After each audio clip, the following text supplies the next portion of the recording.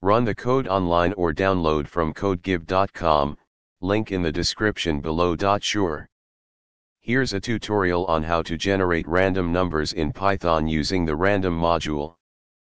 Python provides a built-in module called random that allows you to work with random numbers.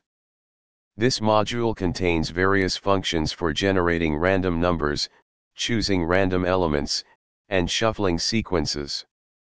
In this tutorial, we'll explore how to generate random numbers using the random module in Python. To generate random integers within a specified range, you can use the randint function. This function takes two arguments, the lower bound, inclusive, and the upper bound, inclusive, of the range from which to generate random integers.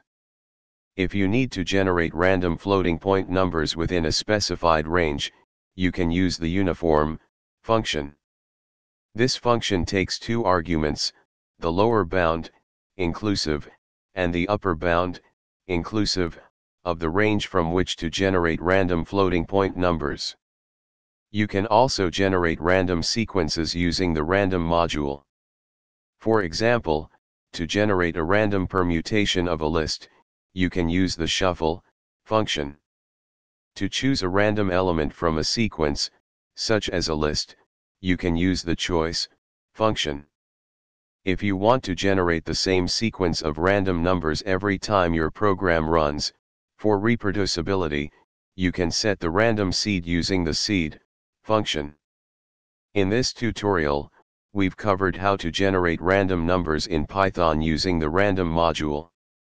You can use these functions to generate random integers, floating point numbers, sequences, and choices, making your Python programs more dynamic and versatile. Remember to import the random module at the beginning of your Python script or interactive session before using any of its functions.